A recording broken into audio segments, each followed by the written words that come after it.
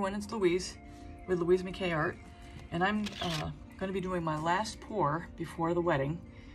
So my art studio sunroom has become quite dismantled, and it's kind of stressful because I don't know how I'm going to get it all put back together again after we get back from Asheville, but I guess I'll deal with that when I get there. But yeah, this room is going to become the buffet center, and I got to be out of here tomorrow. So this is my last hurrah. So I'm going to do something completely different today, something I've never done before. So I've got a recycled canvas here, and my idea is to do a Dutch pour. And I know the pearl paints are very close in consistency that you need for a Dutch pour. So I'm basically taking my pearl paints, I let them sit out for a little bit.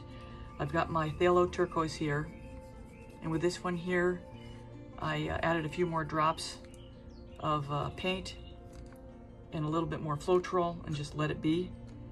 This is my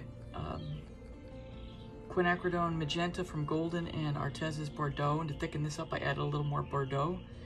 This is my combination of golds, and I'm not too worried about that one.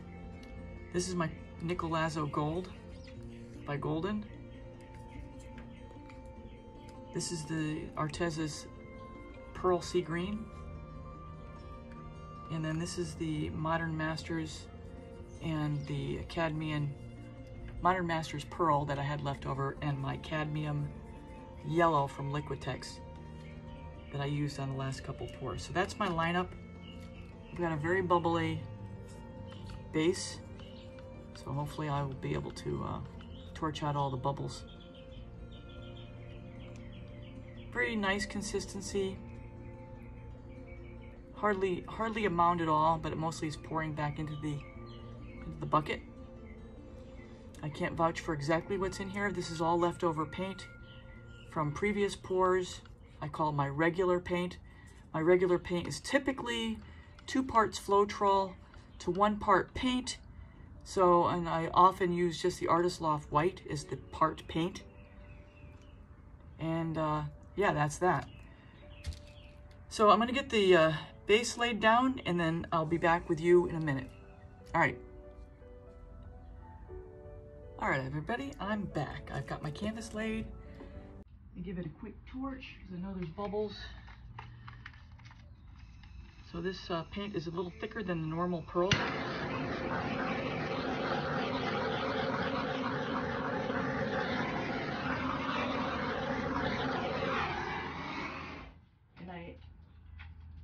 And I added some white to the lineup, so I felt like I needed some white just for some definition. And I'm going to be using my little Berta. This is the same one that I've used for my deconstructed blooms. And hopefully I'll have enough energy here to push this paint around. Now I'm going to do something really simple, because this literally is my first time trying this. And I'm just going to go on a diagonal. I'm not going to go to both ends. I'm just going to, hopefully I'll be able to push the paint around and get some decent composition. So with that, so I'm going to pick up the pace here through most of this, laying down paints in the blowout, because you can see what I'm doing. This is the phthalo green that I'm laying down first. And you'll see I barely have enough to get to the end, and that often is my trouble, is knowing how much paint to make and making sure I have enough, but not too much. So after this, I'm going to be laying down the sea green here. So that one lays down really nice.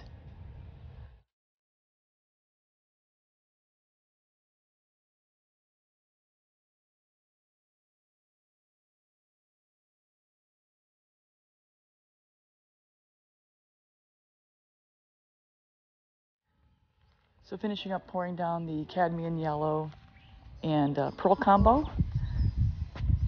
And then I go to the quinacridone Nicolazzo Gold next here.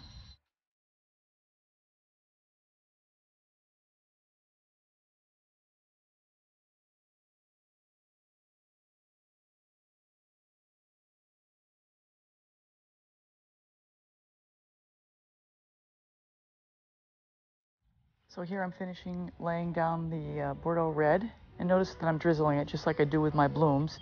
And then after that I've got my gold combination.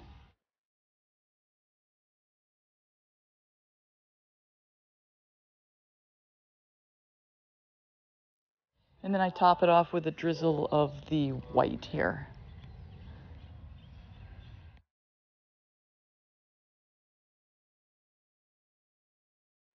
So what I'm doing here is I'm laying more base paint around the puddle colors.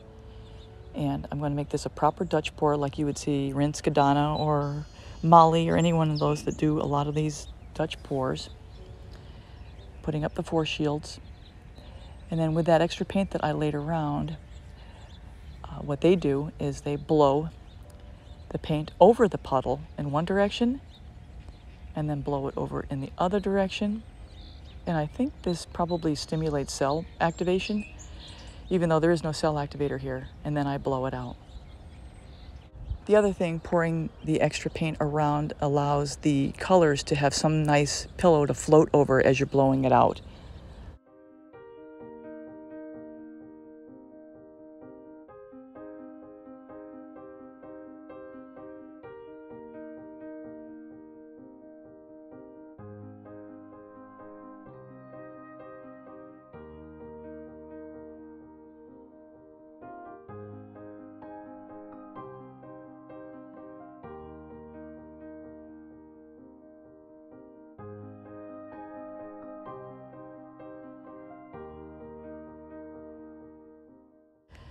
So right away, after taking a quick look at it, I realized I have so much paint in the middle that I never did blow it out all the way.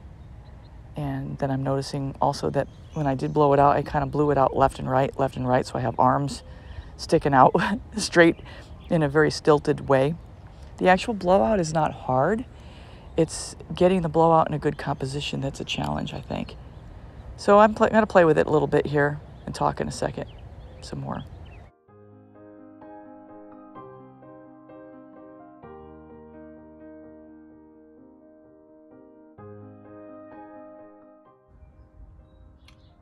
Okay. So, observations. The yellow turquoise, while it's a cool color, doesn't seem to go well with this group of colors. I need to learn how to blow it out in the middle better. It's not as easy as it looks.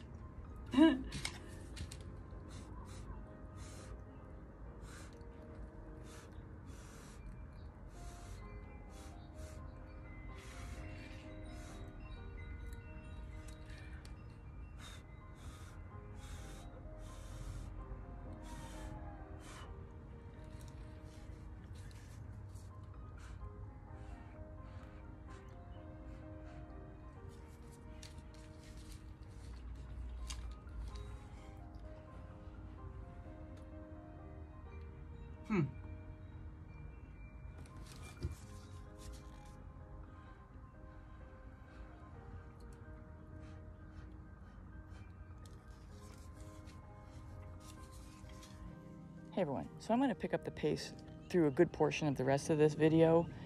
I'm trying to compositionally make this a little more interesting from my stiff arms going out in all directions. But you know what, I could definitely do better on another one now that I've learned this. The trick is to get that paint blown out of the middle. That's what I've got to figure out how to do. And do it in a way so that the top left bloom, Dutch pour, is actually connected to the rest of it and not disjointed by the pour over extra paint around the puddle. So just again, I want to emphasize, I do believe it's very important to try different techniques, even if it's out of your comfort zone, because that's how you learn. Yeah, and I know I've mentioned this before, but I had a ski instructor one time that told me, if you're not falling down, you're not learning. So, you know, sometimes you gotta take a spill and get back up and try again, because it's only in trying something you haven't done before that you're broadening your horizons. And I really, truly believe that.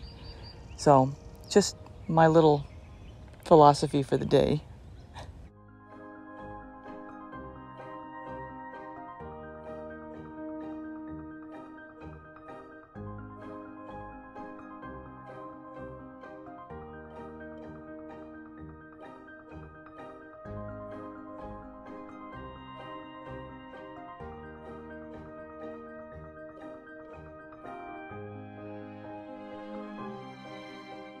So as I continue to fiddle here, I'm pulling in lines now using the pillow paint or the base paint. And actually that helps provide a little definition to the petals, which was cool. So I'm pulling out and I'm pushing in both directions and blowing at the same time, trying to spread the paint a little bit and then make it look a little more interesting. Just getting practice in, really.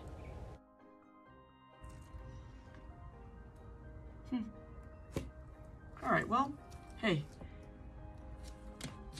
you saw somebody for the first time doing something.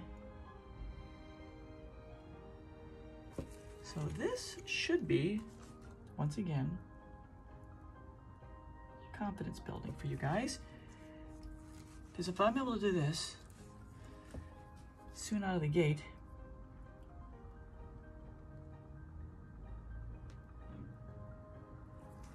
I think you guys can give it a shot too.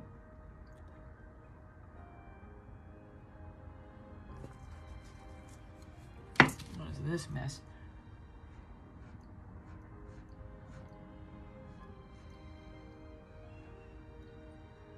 I think I've got way too much paint on here. I don't know if this is going to dry well. There's just a lot of paint.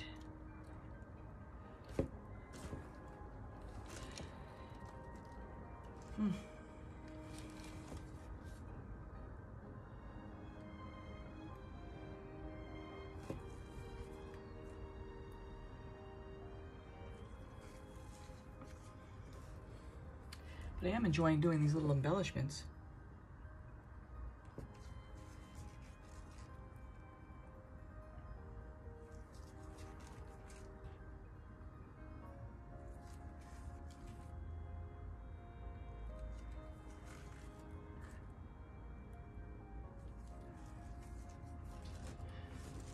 A little more turquoise in here. I mean, actually break that up a little bit. How do I have so much red down here?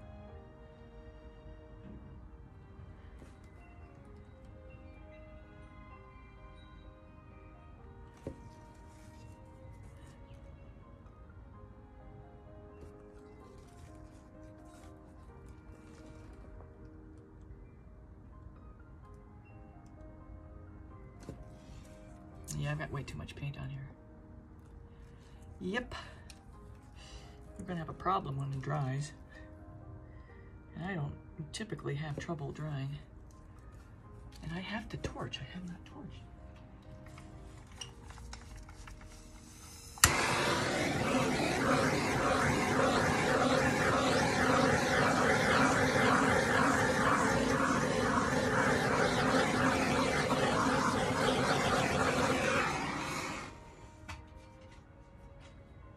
Tell you what though, this is a really quick technique. Slam bam.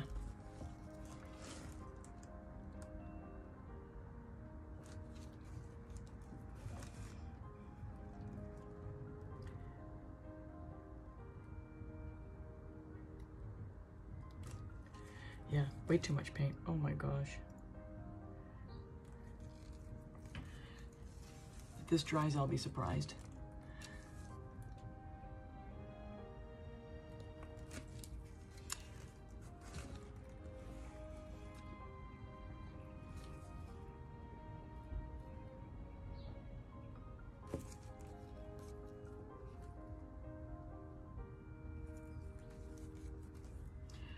All right, well, hey, first time trying it.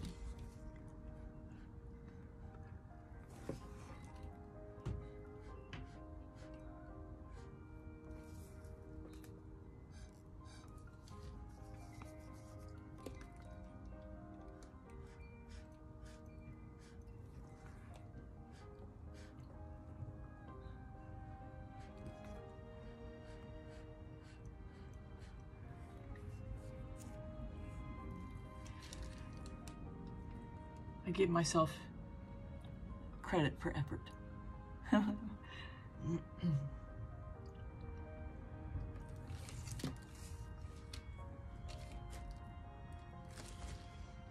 definitely takes practice.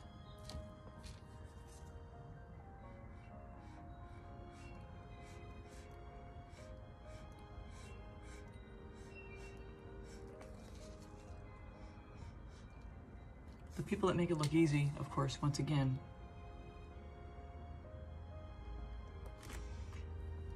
they are the pros.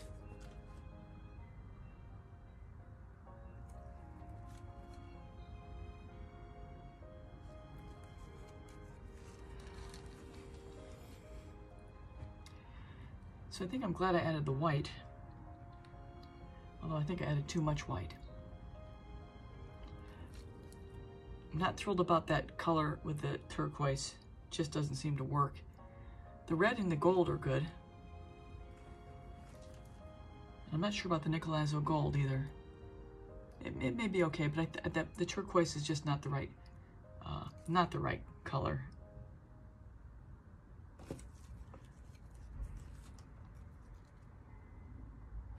So I'm going to do a quick zoom in so you can see, because I never did lift it up to the camera, and call it a wrap, because I think it's done, or it's done with me. More learning and more trying. It's all good. All right, everybody, take care. Thanks for staying with me, and we'll see you next time.